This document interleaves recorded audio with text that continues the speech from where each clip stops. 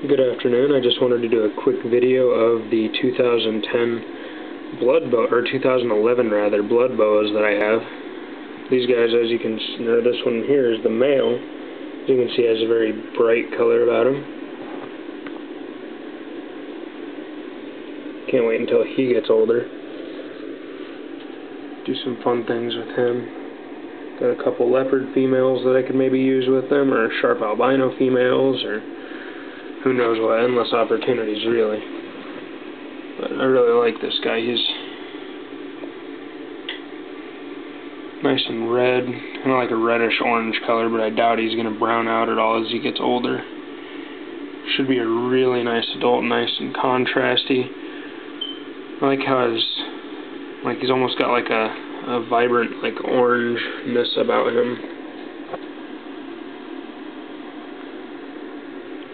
I think the female has a more unique look because she's actually a little bit darker, and that her saddles are really dark, but her base color is the same, so it gives her a real unique look.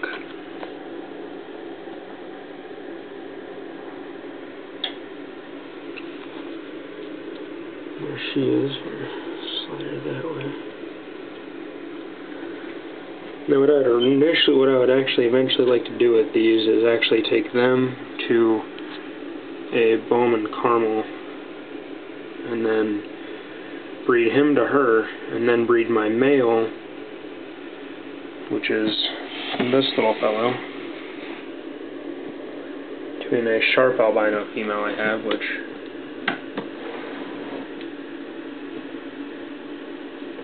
see if I can pull her out of one of the other cages real quick.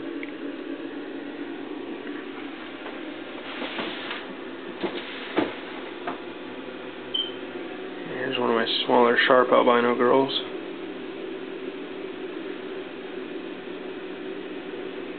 Great color, nice pattern, all that good stuff. Should be a pretty fantastic adult whenever it comes time to throw those little guys together. But that way I'll end up with, by breeding him to her, I'll end up with double het sharp bloods, and then by breeding the Bowman Caramel male to this girl, I'll end up with double het Bowman Caramel bloods. And this guy is actually in shed right now, surprisingly. But he's down the road. It'd be definitely an awesome pairing to pretty much have that color on those boas. I think it would look better than the Central American T positives, or Central American T positive bloods that have been made so far. Pardon, this guy is actually in shed right now, but can't wait until he, gets a little bit more size on him and can hopefully breed this upcoming year. Definitely be good. That's pretty much what I want to do, is put him with her, and then the other male with one of my female sharp albinos, and then just be good, because then I could produce potentially the first paradigm bloods, which I think would be phenomenal, just because of the amount of yellow in the paradigms and the amount of red that's in these guys.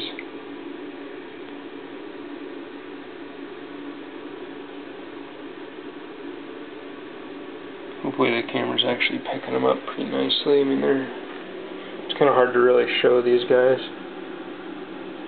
but they're just real vibrant and red and just very unique animals.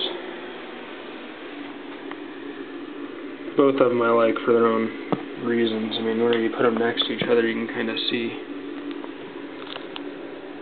the difference as far as like how dark her saddles are in comparison to how bright his are.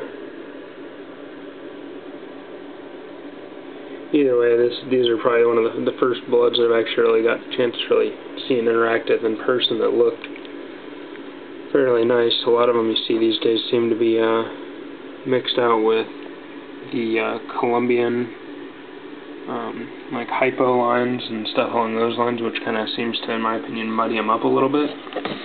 so instead you end up with like a brown hypo,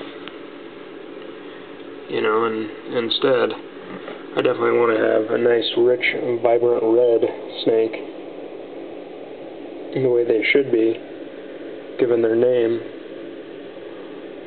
And there's a lot of good potential out there because there are not many blood combinations available or out there right now. The only ones that have currently been produced are hypo bloods, as well as albino bloods in both the sharp and call strains.